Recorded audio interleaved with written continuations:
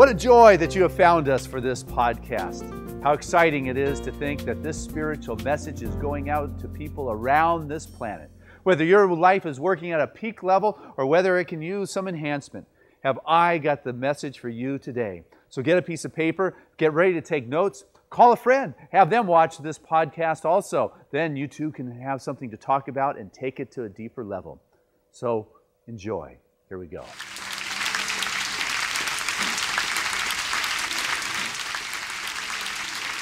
Hey, good morning, Seaside!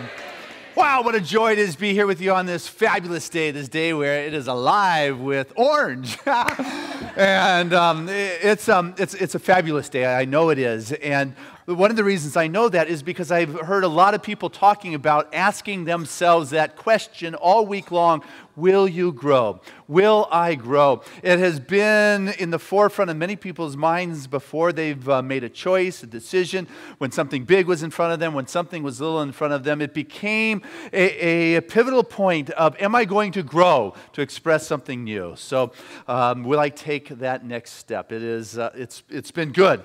So today, everybody is wearing orange, and our trust is that when you see orange, you're inspired to think about this morning's message that you've yet to hear about, but I trust it will be good enough that when you see orange, it will prompt in your thinking this question, am I making a healthy choice? This morning's message is making healthy choices. And so we've given everybody an orange footprint to put on your poster that you got last week. And if you weren't here last week, I encourage you to pick one up because the footprint is in your program, and hopefully it stays. There you go. So, making healthy choices. Too many people end up giving their power away. They are feeling as if they are in a world where they don't have much say-so in their life. They're feeling this victim kind of thing going on. And what I'm here to do is to remind you that you are a co-creator with God. That you get to co-create in this world with a divine presence that is moving through you, and you get to make that choice. Am I going to be a co-creative expression of the divine with the infinite possibilities, or am I going to give my power away, which is not the healthiest of choices, to the situations that are there? Because there's something there. Am I going to go, oh no, and give up? Or am I going to take charge of my life? If I have a rock sitting in my garden, a stone sitting in my garden, I go over and I pick it up and get rid of it. Pretty simple. I think about it, I notice it, I embrace it, I decide to move it, I go over, I bend over, I pick it up, and I physically get it out of there. It's that simple. Well, in our life, when a situation shows up in our world, we can make the healthy choice of assisting it out of our experience. We get to notice that it's there, get to decide, I'm going to get rid of this situation. I embrace it by making the choice that I am going to remove it from my life, and I get rid of it. And so I do that by saying, okay, Spirit, show me. I begin to listen. Show me what it is I can do here. Where it says, knock and it shall be opened, seek and ye shall find, ask and you shall be told. I got them all mixed up, but they were all in there. Yeah, it's okay. But anyway, as soon as you start seeking, you begin to find answers that will assist you to get that stone out of your garden. All of a sudden, books start jumping off the shelves. People start telling you things. You go on the internet, you start seeing all sorts of amazing things, and you may be moved to go to a holistic practitioner or a spiritual practitioner or a medical practitioner. The beauty of religious science is that we believe that God is omnipresent, which means God is everywhere present, moving through the hands of doctors, moving through consciousness, moving through the different modalities that is there. But what religious science works is in the realm of mind. And so when one goes to a spiritual practitioner, you work in the realm of mind, you work in the realm of consciousness, and I recommend always going to God first. Allow that Spirit to move you to deal with the other modalities of healing, but go to God first in consciousness. Make that healthy choice of not giving your power away, but saying, okay, Spirit, speak to me here. What am I to do? And religious science practitioners are fabulous. Today, we're going to do our annual rededication of practitioners. Once a year, our practitioners publicly stand before us and say, hey, I commit myself to serving Spirit and Seaside and United Centers for Spiritual Living. We're going to be doing that. And so, When we begin to see, hey, you know what, I could use some shifting in my life and some changes, I want us to recognize that if you recognize you need change, just because you change doesn't necessarily mean that that change was good, right? I can give up hot fudge sundaes for banana splits. And even though that's good, that may not be the healthiest choice that I make. Only thing that change means is that there has been a shift and there is something different than there was. And so you get to make the healthy choice and ask yourself, will I grow here? Am I willing to take the next step in my life? Or am I going to leave that stone there and just pray that's going to get rid of itself? I don't know. I mean, I don't doubt that it can happen. A raccoon may come at night and pick it up and move it from my garden. I don't know. Or an earthquake may gobble it up. But I find it's a lot easier to take some action. But what happens is when we have those stones or those situations in our life, they consume our attention. We start focusing and seeing, and our thoughts get smaller. I mean, have you ever seen those little pygmy horses in the parades? You know, it's like I thought they were Shetland ponies, but they're smaller, and they're not Shetland ponies. And the way they get these pygmy horses is that they take the smallest horse and they breed it with the smallest horse. And then they take the smallest horse of those generations and they breed it with the smallest horse of that generation. They breed it with the smallest horse of this generation. And they keep getting it smaller and smaller and smaller. And that's what we do with our thoughts sometimes. We take our greatest fear and our smallest thought, and all of a sudden we've got these pygmy thoughts going on in our head. They keep getting smaller and smaller and smaller as opposed to expanding our consciousness. You know, we try to take this magnificent, spiritual, glorious, grand expression of God and squeeze it into this small box called personality. Ooh. The small self that is totally unaware of the infinite possibilities. And as we begin to embrace those pygmy thoughts and not make healthy choices, we begin to shrink and shrink and shrink and create less room for the possibilities of the infinite Spirit and its infinite wisdom to lift us to ever higher ground so we can take the next step. So you've got to ask yourself, will you grow? Are you willing to allow that Spirit to pour forth through you, out from you, into this world and into this life? Will you grow beyond that? You know, and it looks like, here it is. This is what it looks like in situations that look maybe kind of turbulent, to be filled with gratitude. Notice words of reconciliation coming out of your mouth when you want them to be quite wrathful. It's looking at people, places, and things that may not have made you really happy and be appreciative and look for the presence of God showing up there in the garden. It is beginning to see possibilities when others don't. And as you begin to practice these tools of creation, to be co-creator with God, it will feel as if you're in somebody else's skin or somebody else's clothes. They're too big. But Ernest Holmes tells us that we will experience what it is we can embody. Okay, what you can embody. Jesus says it's done unto you as you believe. It's basically taking like a pipe, a water pipe. Here you go. You take a 1-inch water pipe, and you know what? That's as much water that's going to come through that pipe as 1 inch of water. That's what we get to do. We can't hope we're going to get 2 inches of water through a 1-inch water pipe. It doesn't work that way. It's done unto you as you believe. And this is why I'm saying, will you grow? I'll tell you, I watched them build my house, and I've got a big old water pipe going down the center of my street. I've seen it. And I've got this, I don't know if it's 1 inch or 2 inch, but it is a small water pipe tapping into that big one. And that's all the water that's going to come into my house. I don't care how much I pray over it. That's the size of the pipe that's coming into my house with water. And if I want more pressure, tough. So how big a pipe do you have plugging into the infinite reservoir of God? Are you willing to grow with it? Are you willing to take the next step? Are you willing to actually bend over, get off your meditation butt, and take some action in your life to take that next step?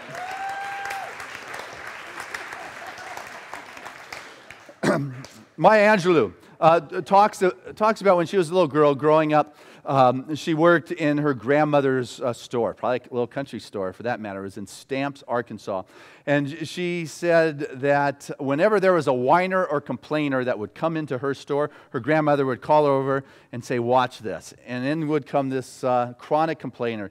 And grandma would say, hey, Brother Thompson, how's it going? He'd go, oh, no, well, it's summer, and you know how hot it is, and it's just frazzling me up one side and down the other. This heat is going to kill me. And she'd just cross her arms and go, uh-huh, thank you. And she'd look at Maya and give her the eye. Another complainer, whiner would come in, say, hey, how's it going there? And he would say, oh, the plowing is just miserable. It is just that stubborn earth has no reason. That mule is just not thinking. My hands are continuously sore, never goes away. The dirt in my nose and my face and my ears. I'd rather die than have to plow any more field. And she'd just cross her arms and look at Maya. And when they'd go, she would take Maya and place her right in front of her face. Maya Angelou says, my grandmother told me this story 1,000 times. But she says, there are people who went to bed last night that didn't get up this morning. I don't care if they were rich or poor, white or black. They didn't get up this morning. Their bed became their deathbed, their cold table. Their sheets wrapped them for the rest of their being. Do you know how much they would give to rise from the dead, to be able to have 5 more minutes of this weather or 10 more minutes to be able to plow? So don't you ever be ungrateful. If you don't like something, you change it. And if you can't change it, change your thinking, sister.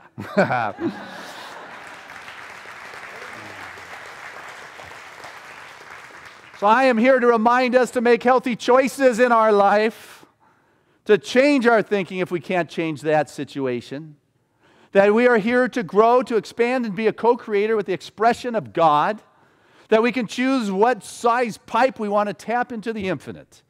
You're going to have your complainers, and you're going to have those that make you feel good. Oscar Wilde said, there are some people that make you happy whenever or wherever they go. And there are others who make you happy whenever they leave.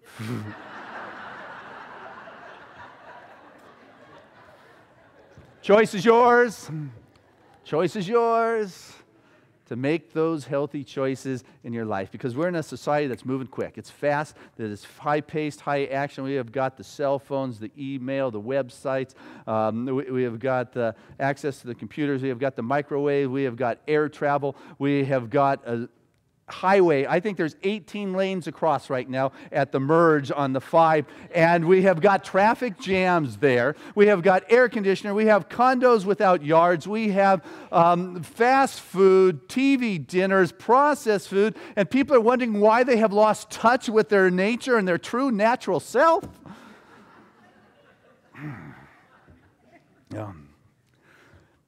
It is showing up in people's lives and in their body. It is showing up in their body. Their body is screaming to them. They wonder why they're not in touch. It's because they have shut it down, and it shows up as chronic pain, chronic illness, chronic fatigue, migraines, headaches, stomach aches, ulcers, high blood pressure, heart palpitations, heart attacks, and high cholesterol. I could go on. Stress, anxiety. It is because of this high pace, people are not slowing down. And to combat that, what do? We spend literally billions, tens of billions of dollars on aspirin, whatever makes heartburn go away. We spend it on sleeping aids. We spend it on laxatives, alcohol, nicotine, to try to quiet down, forgetting that we are in this natural expression, this body that is natural. Hippocrates, the father of modern medicine, said that let food be your medicine, and let medicine be your food. It is about the diet. You want to make healthy choices, you've got to get your body in a place so it becomes a receptive instrument, so it can hear the vibration, it can feel the vibration of God. But you got to be careful of diets. I love what Richard Simmons says, this wild, wacky health guru guy. You've probably seen him on TV. But he says, I don't like diets because in it has, or he doesn't like diets because die is in it. Yeah? Die is in it. Yeah? And so take a look at what you're eating. See what's there, because take a look at our society. Ever since they brought the soda fountains in and the fast food restaurants, the cholesterol's gone up. The obesity in children is higher than ever before. The hyperactivity and the dysfunction and the ability to focus in for our children, it's never been higher, and I believe it is, and it is scientifically shown. It's a direct result of high sugar and no value in the calories that they're getting. And so what is it we eat? Let's take a look. I'm not a nutritionist, but what I know is that we should eat things that are fresh, not processed, not packaged. Our taste buds are shot with all the salt and sugar. Then we're left with cravings for salt and sugar. Kids are sitting there thinking about a cookie instead of their schoolwork because their head is thinking about food. It's like adults with alcohol. In the middle of the afternoon, they start thinking about the evening cocktail. People sitting here thinking about, can't wait to get out of here so they can have their Sunday drink. It's that craving. Maybe not here.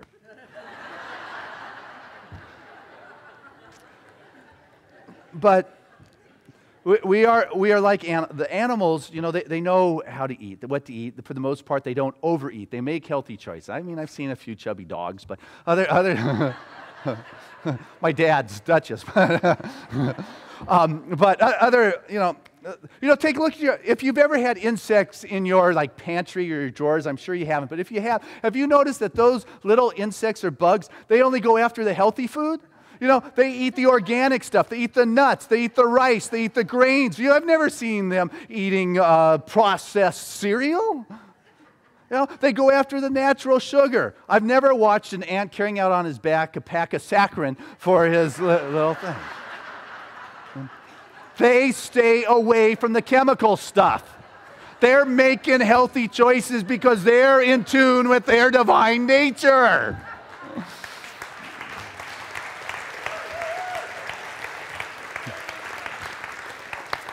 So, what do we eat? Oh, fruits and vegetables that have been not organically grown. It's fresh, organic, whole food just makes sense. Chemicals and pesticides that are used to kill insects just doesn't seem right for my body. You don't need to be a rocket scientist to figure if you're eating some poison that is meant to kill things, it's not healthy for you. Think about that.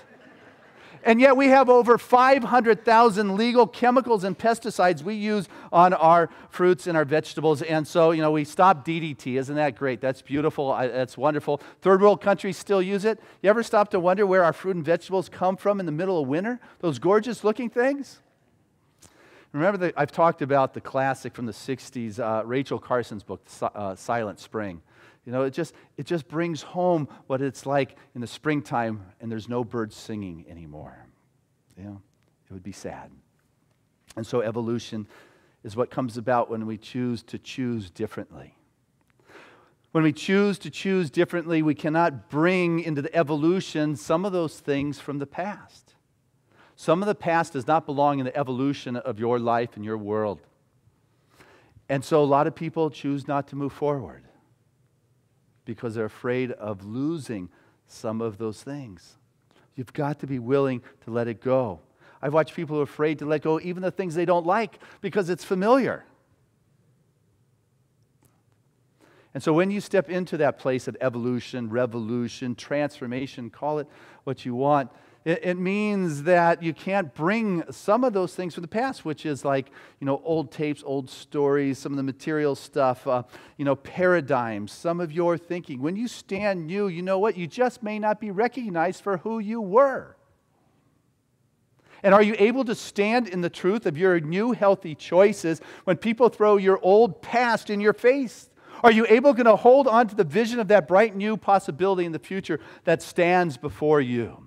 That wonderful thing. Are you able to be in tune and in touch enough with who you are, the spirit, that your body's not screaming for the salt or the sugar, that is not caught up in the pain or the fear of the rock that is there, but you are able to be quiet enough to hear, to make the right healthy choice, so you are growing and taking the next step in your life and blessing those around you. Some of the choices you make may not make sense, but they're right. Wonderful story. From Sing Sing Prison, 1921 was known as probably the toughest penitentiary that we had in the United States. And in 1921, they brought in a new warden, Louis Laws. And when he came in, it was a nasty place. And through his 20-year tenure, it got transformed into such an expression of what is possible within the rehabilitation centers that people studied it for its humanitarian approach to the rehabilitation process. And when people would ask Louis what was the secret, he said, it was my wife, Catherine. Because when he started there in 1921, she was a young mom of 3 children, and they told her that you should never put a foot inside that penitentiary. And she said, thank you for that. And when they had their first basketball game in prison, she walked into the gym with her 3 children, and she sat down among the inmates and watched the game. She took upon herself to read the inmates' files and to find out who they were as human beings, to care about them. She found one who was blind, and she asked him if he could read Braille, and he said, "What's Braille?" She taught him how to read Braille, and years later he would be weeping for her. She found another individual who was deaf. She learned how to sign. They said, among the inmates, they said she was the walking incarnation of the Christ within that prison. In 1937, Catherine died in an automobile accident. And the warden, Louis Laws, didn't come in that next day. And the inmates knew. They knew that something happened. So the assistant warden stepped in. And the next day, when the assistant warden was walking the grounds early in the morning for his walk, he noticed all the inmates, the toughest, meanest, nastiest looking group of guys on the planet, all standing at the front gate.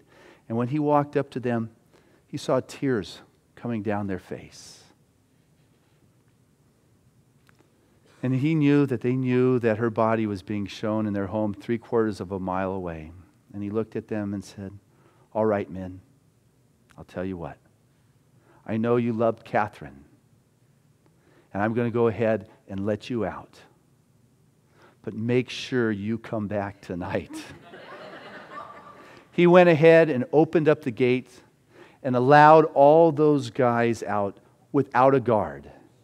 And those prisoners paraded 3/4 of a mile and lined up outside of their house to wait their turn to take one last final viewing of Catherine and pay their respects. And all of them returned that night. Every one of them returned without a guard. Sounds like a good choice he made.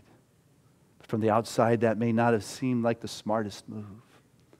But when you are in touch with that divine vibration, that divine resonance of your being, when you are there, you'll come to realize that healing is not done by power and might and force, but rather healing is a result of love. Healing is a result of compassion. Healing is a result of opening up to that divine presence to be moved. It is being free of the callings of your body because it is out of balance. It is being free of the callings of the world around you because you are not attached to them. It is not calling in a super God to heal a situation and to make it right or to move that rock without my action, but rather it is stepping into the stillness of one's being, stepping into the stillness of one's essence and listening and feeling and knowing how it is I can grow in this very moment when anything presents itself. Am I willing to say, will I grow here? Will I take the next step?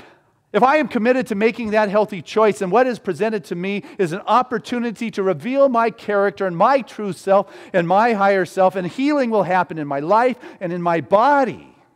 Because that is the natural unfoldment of wholeness. Nothing needs to be healed. Healing conjures up the concept that there's something wrong. Wholeness is the honoring that it is whole and perfect now. Voltaire said that healing is the result of amusing the patient while nature cures the disease. Your body knows how to right itself. We see it in the animal world all the time. There's a Zen saying, it says, sit quietly, do nothing. Spring comes, grass grows all by itself.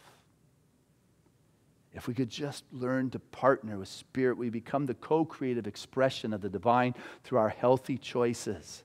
Because we have learned to listen. We have learned to become still. We have learned to recognize that the kingdom of God, the kingdom of heaven, is right here within me. I don't have to go anywhere. If I can just learn to be still and get quiet, I'll recognize that the many mansions are right where I am. In this omnipresence of God is the fullness. For I am with you always, is what we are told. I am with you to the very end, is what we are told.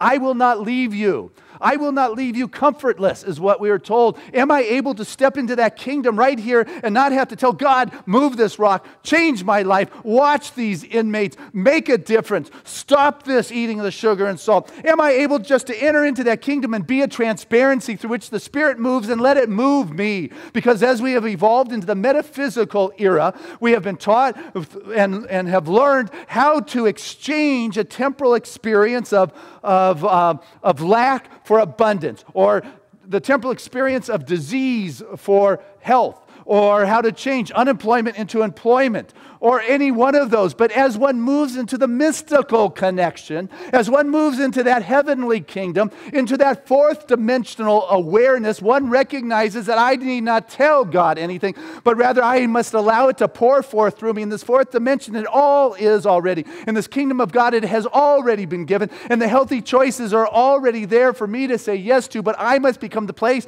in which Spirit pours out. It's not anything I can get on the outside. The abundance, the wealth, the health, the wholeness has to pour forth from me. I am the place through which it comes into form. I'm the place where heaven meets earth. I am that conduit through which the infinite begins to take form, and it forms because of my consciousness. It forms because the pipe I have chosen is no longer 1 inch, but it is an open vessel through which God flows. And I challenge us to make the healthy choices to allow this to be true for our very life as we take the next step in our life.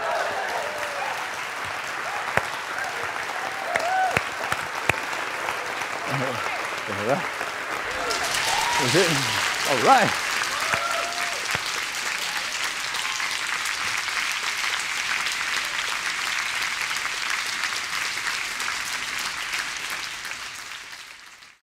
Again, with a lot of heart and soul and passion. Divine love through me blesses and multiplies all that I am, all that I give, and all that I receive. I am prosperous now. Hey, I trust you enjoyed that podcast. It was very exciting to be able to create that and to know that there are people like you all around the world that are observing and integrating these spiritual principles into their life.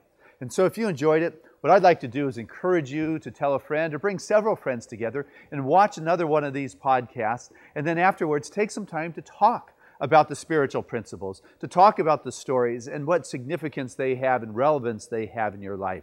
What then happens is it moves to a deeper and deeper level in your world. It becomes real and assists you to create the freedom in your life that your heart and soul so desire.